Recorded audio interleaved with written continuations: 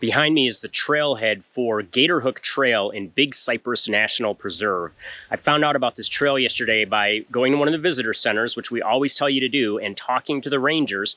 And one of them suggested this is her favorite trail, and it might be passable at this time of year. It's late March, which means it's the end of the dry season here in this part of southern Florida, and the wet season is getting ready to kick off.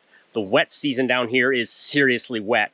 From what I understand, through the summer and fall, about 50 inches of rain is not uncommon every year, and that's why this swampland is a swamp.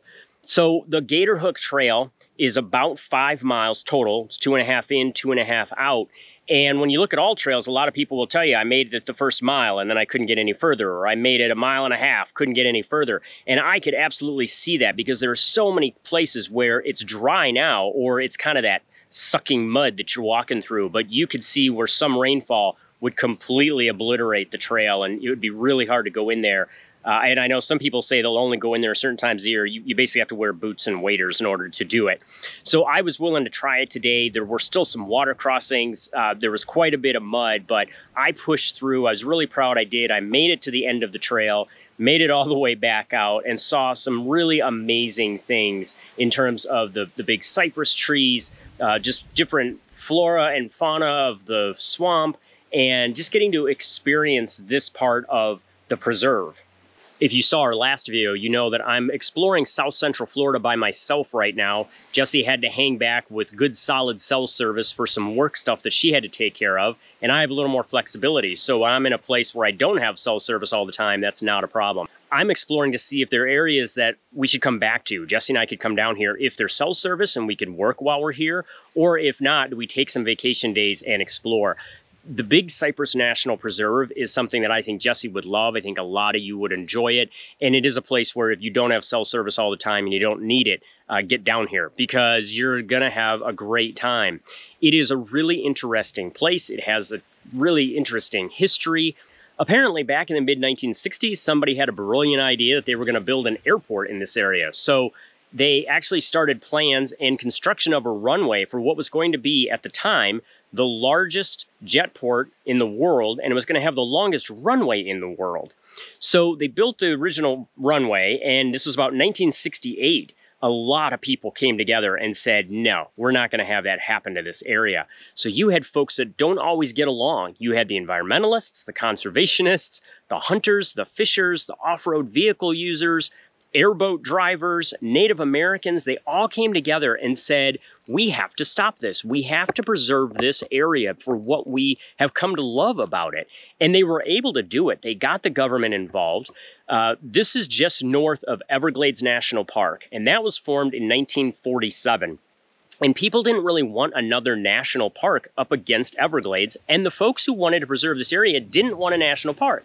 They thought it would come with too many restrictions. So they said, what can we do? What kind of compromise can we do to preserve the land as it is, but still allow people to use it for the recreation and fishing and hunting that they've come to love it for?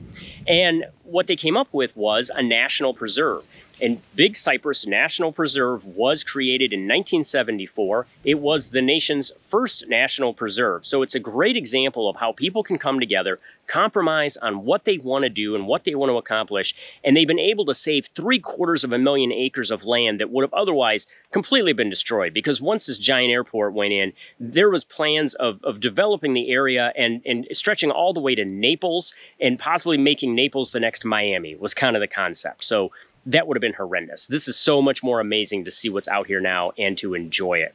Gator Hook that I took this morning is just one of many, many trails in the preserve. This is one of the more difficult ones. There's some that are much easier to do. Get here, get to the visitor center, check out the map, see what you're up for, and try to get out and really enjoy walking into the swamp and seeing the big cypress trees. And, you know, maybe being lucky like me this morning, I'm pretty sure I heard an alligator bellow, and I understand from the rangers that this is the time of year when they're starting to get active, and you're going to hear the males start to bellow so they can attract their mates. So that was just really cool. I didn't see much wildlife. I saw some birds, and lots of lizards. It's funny because when you first get to a place like this, you start noticing lizards. You're like, oh, a lizard, a lizard. And then after a while, you're kind of like, oh, look, a lizard. And then later it's, hey, little dude, get out of my way. I don't want to step on you. So there's just so many lizards here. But that's just an example of what you find when you're in a place like this and you kind of get to really enjoy what is here. There are several places you can camp in the National Preserve. I've stayed the last couple of nights at Midway Campground, which was a really nice, quiet campground. There's, I think about 30 or 40 sites. Some of them are set aside for tents. The rest have RV hookups in terms of electricity. They have 20, 30, and 50 amp service. And they have nice level sites. They're paved. There's another campground down the road, Monument Lake, that's a bit smaller. And it's really interesting. I don't know how they sort of design these and plan these, but at Midway Campground, you have paved roads, you have paved sites that are nice and level. You have running water in the bathroom, but it's cold only in the sinks, and there's flush toilets, but there are no showers. At Monument Lake, it's all dirt. It's dirt and gravel that you're going to be parking on for your site. There's no electricity, but they have a big cell tower nearby, so they have much better cellular service. And their bathroom apparently has showers, sinks, and toilets. And so it's, I don't know, more developed in some ways and less developed in others. It's just really interesting to think about what designers were thinking when they put all this together.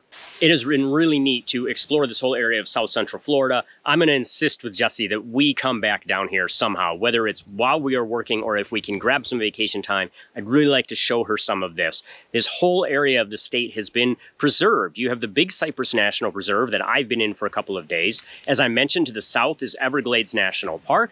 To the northwest is the Florida Panther National Wildlife Preserve. To the due west, there is a state preserve and there is a state park. So the governments of all levels have come together to kind of save this area. And there's just so much exploration that you can do here, whether it's by hiking or biking. There are ORV trails everywhere. There are airboat trails.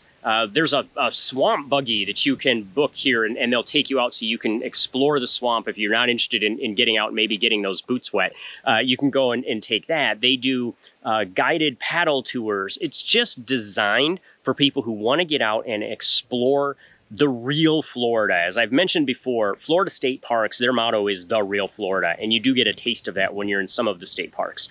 You get to a national preserve like Big Cypress, and you can really see what was here. And that's even with a lot of the logging that went on. And there are some fields and prairies that are open in the preserve because they were cut down either for logging, the big cypress trees were, or it was cleared for agriculture. That's not there anymore. But what they've been able to preserve really gives you an indication of what Florida was like when, the first peoples came through here and would have seen them. So it is something to behold.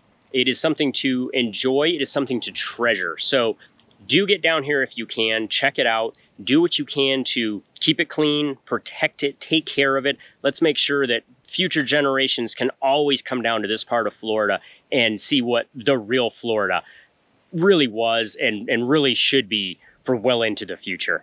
Keep on trekking, and we'll see you out there.